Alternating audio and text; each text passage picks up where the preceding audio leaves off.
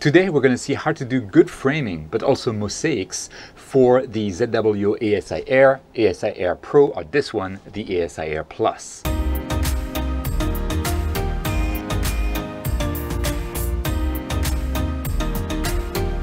Hey guys, Chris the Lazy Geek here and welcome back to the channel. Today we're going to see how we can do framing with the ASIAir. And in my previous video, which was my first live video with the ASIAir, while I was very impressed, something I didn't think about was how can I do accurate framing. I was impressed with the search feature, selecting your target, it would slew, plate solve, like everything was really well done. But then like if I want like slightly different framing than what it offers me, what can I do? Of course, one easy way is to simply input the coordinates manually. We do have another method for framing your image which relies on the preview mode. If you've taken an image already slewed somewhere and you're in the preview mode, and here it's an image I took right now, you can see it's a dark frame with light actually filtering through from the sun hitting the telescope. But let's say you're looking at your preview frame like here and you're like, oh, there's more nebulosity in the top right corner, let's try to go there. You can actually touch and hold this point and then click on that go button, and what will happen is that the ASIAir will plate solve and actually go to that particular place. So you can use this function, so it will keep reframing stuff according to where you tell it to, like you point and you tell it to go, which is really, really cool. But unless you know what's around the object that you're imaging, you're basically stumbling around in the fog of war. You don't know what's beyond the edges of your FOV until you actually go there. So it is good, but it is still limited. And of course, the way to actually use that later, rather than using a plan, is to go into the auto run here section, and there you can basically specify exactly what you have in a plan, but with just one target at a time. So I have like meridian flip, and I can shut down the ASIAir at the end. I can go home position, and then I can add my light frames in here as ever. So that would be the way to use like this kind of manual reframing based on like touch and hold, and then tell the mount to go to that specific position. But still, you're really stumbling around in the fog of war, so it's probably better to be prepared and to have your framing done ahead of time. But before we even go into the sequence planning and mosaics and that kind of stuff, if you use the previous method to then do your session via an auto run, you might have forgotten to save the coordinates of your target somewhere. So now the night after, you want to take more frames, more light frames on the same object with exactly the same framing, but you don't remember exactly what that framing was. And there is a way to achieve exactly the same framing based on the images that you recorded the night before, or even prior than that. If you had used a plan, which we'll go into later in the video, the plan itself is saved, so you don't need to go through this. And your target with the framing is already saved as part of the plan. So now we're just doing if you've been using auto run and you have previous images available. So for that, I can click. For me, it's the SD. I save my images on the SD card, so I click on the SD icon. Otherwise, you'd have the EMC icon, and we can go inside image management, and you can see I have images saved in the auto run from a sequence last night that I took of the Veil Nebula. So I can open that. I can open one of those images. I'll put one of the earlier images because I know it's close to zenith. So let's say this one. It's going to open the image. We can see exactly what that framing is. And to reproduce it, first I can use annotate here to see exactly what's in my image, which is something you can use in the preview mode as well. So it can be useful for your images when you're framing via the touch and go. But here what we can do is we're going to go and say go to, and it's going to solve the image and then go to that particular image. And here it is, go to succeeded, plate solve succeeded, go to. And here it is going to my target with exactly the same framing. And that's how you can keep the framing across nights or based on an image that you previously had taken. Okay, and now let's go to the next method, which is more about pre-planning before your session.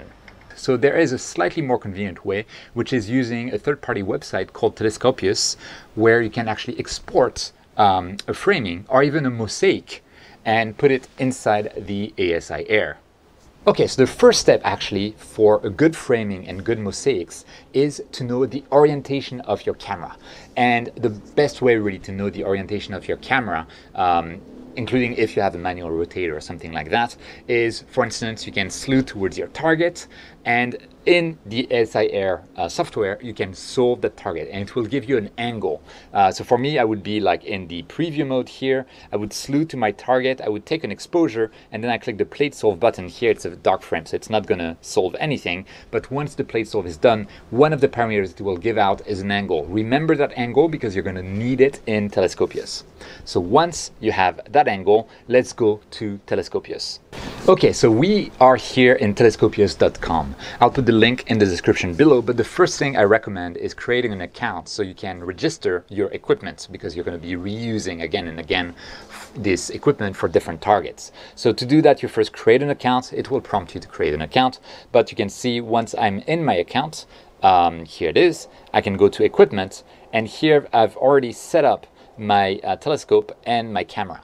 And my telescope, the most important parameter of the telescope is the focal length. You can see there's two numbers, one is minimum, one is maximum, and this is if you're using like a telescope whose focal length can change depending on the focus, like a Schmidt-Cassegrain, where the focus will actually move the primary mirror. But for me, I just set both values to 275 millimeters. This is the most important for framing. And I've also set my camera, and the most important part of the camera is the sensor size here. And the sensor size, I had to look it up on the ZW website, which can give you the information if you have a ZW camera. Although, since this video is about ASIair, you have a ZW camera. So this is a bit of a useless disclaimer. And once I have set that up, so the focal length and the sensor size of my camera, I'm ready to actually do framing. And a way to do that is you can simply search for your target. So I'm going to search for the Veil Nebula here, and here we are. And if I scroll down after a bit, I should see here it is, the framing assistant, or I don't know how you would call that, but you can see I can go and click the telescope, and if I click on Sharp Star here, it will set up the focal lengths in there. And by default it was 400 millimeter, like before I clicked here actually, but it's just like remembered what I've done before. And same thing in the camera, you click on your camera and then it will actually set up the sensor size. And something else you can do in here is set the angle that you had in the first step, which is important, especially if you have like a non-square sensor, because it can really help with your framing. And you can see how the angle will change things in terms of the framing, as you can see here.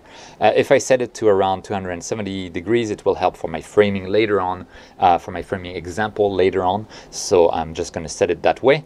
And then you can just like, you know, search the framing. And let's say I want to just like take this part of the nebula. Okay, so I want to take this part of the nebula. It's not like the center like I would get on the ZW software. So I just like set it like this, and what I can do is I can click on that little mosaic icon, and at the bottom I have a copy CSV. So I copy CSV, and now I'm ready to go back to the ASIair software. Okay, and once I'm back in the ASIair software, I can click on preview here and I can go to plan. Once I'm in plan, I'll go into the sequences. I'll remove what I did as tests for this video, and I will click the import button here. And now I can just like copy paste the information that I got from telescopius.com. So I click import. I cannot like just go back. I need to set a sequence. So I'll say like the usual stuff. I want 60-second exposures, and I want to repeat that a lot of times. I'll say OK, and now I can click back, and you can see I have the information that I need for the target. I can click on the details now, and I can edit the target name, this kind of stuff. So this is great because now I have my framing set up. It's a bit clunky. It's not as good as Nina in that respect, but it works. And you can do exactly the same method for doing a mosaic. So I'm back in Telescopius right now, And in the mosaic icon at the top here, you can see that you have a grid size. And here I think I can get away with just 2 frames. A very important part of this, and now you can see how this has changed. Now I am framing with 2 sensors, two field of views worth of sensor. There's a very important parameter in here, which is the overlap. And ZW recommends an overlap of more than 15%. I'm setting it to 20% just to be safe. And you can see that now I can frame pretty much the whole nebula in those 2 frames. And so that's a great mosaic to try with my ASIAir Plus here. And the exact same thing can be done once I'm satisfied with my mosaic. And the angle of the camera is even more critical for a mosaic than it is for a single frame. So make absolutely sure that that angle that we got at the first step is correct. But once that mosaic is set, again, you can click on copy CSV and we can go back to the ASIAir. Okay, and I am back in the ASIAir and I can click on import again. I'm going to paste again, import. And again, I need to set up something for the sequence. Apply this, and now you can see I have pane 1, pane 2, but I also have center. So that would be actually 3 sequences. I'm going to remove center, but now I have the 2 panes of my mosaic. And that's how, and I can go into details and rename them, like Veil Nebula pane 1, Veil Nebula pane 2. And that really helps make full use of the ASIAir. I kind of wish that they had something integrated within the ASIAir software, and bonus points if it can be used offline, because then you can really be at a dark site with no network coverage and you forgot to do your framing, but you can still do it because you're in the ASIAir. It's something that you can do in Nina, even offline. And yeah, I really wish they had something like that as well, because this system works, but it is definitely clunky.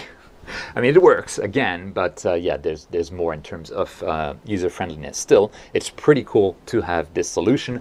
But yes, that's pretty much what I wanted to cover in this video. So I hope that this was useful. If you're interested in astrophotography and all sorts of tips and tricks in the hobby, equipment reviews, that kind of stuff, and you're not subscribed to the channel, first, welcome to the channel. You can go down below, click that subscribe button, little bell icon, like the video, leave a comment with better ways of doing framing with the ASIAir, for instance. But you know, more importantly than that, thank you so much for watching the video. As always, don't forget whenever you can to look up at the stars, and I'll see you next time.